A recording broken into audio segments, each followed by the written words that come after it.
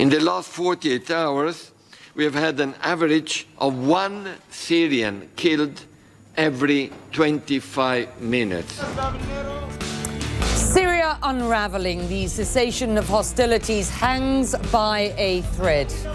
The UN's plea for help to stop the destruction as a pediatric hospital in Aleppo is hit by a deadly airstrike.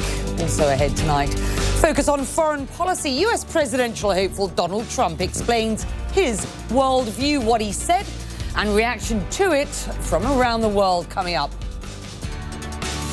Always the Cuban spirit and the Cuban culture is so strong that always will surface.